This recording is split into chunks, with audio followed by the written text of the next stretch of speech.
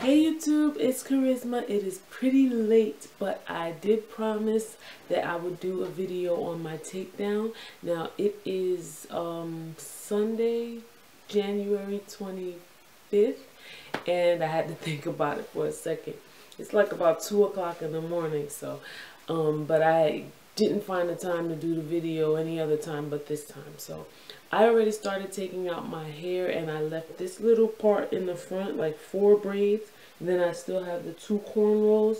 So and I'll show you what I did was I took out all the braids, and I did it just with my hands, no comb. I didn't comb it out or nothing. And as I got through each section, I just braided all the sections.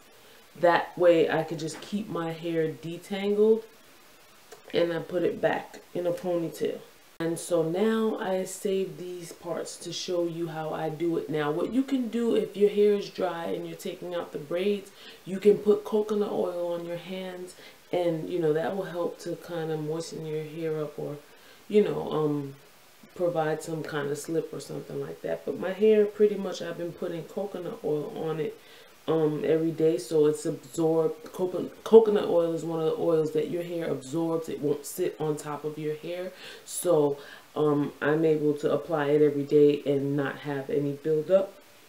So remember, if you look at my video when I put these in, if you haven't looked at that video, look at that video, because I braided the single braids and then I twisted the ends on purpose, so that when it's time for me to take it out, it makes it much easier to take out, and then I don't destroy my ends, because you know your hair grows from the root, and if you're trying to retain length, if you keep breaking off the ends, then you don't see the length that you're retaining if your hair is growing an average of ½ an inch a month. It could be less or more depending on genetics.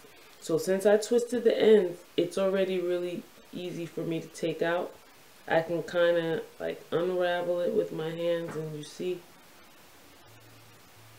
And another trick to this too is when you're braiding and twisting, you don't want to borrow hair, like when you run out of hair to borrow, because then what happens when you do that is that it kind of it makes tangles when you're trying to take it out. It just makes things not so easy. You see how easy that was? So the ends are already loose. So now I have like 3 strands for where the braid is at. And basically, I take my braids out like this. I kind of have a little trick where I'll just pull a little bit and it'll unbraid a little, and then I'll go down like that. And that's it. I don't use any combs or anything like that. I just take my braids out effortlessly, just like this. No problem. See? Just like that, nice and easy. There aren't any tangles. I didn't borrow any hair. And you just want to be really gentle with your hair. See? And that braid is out.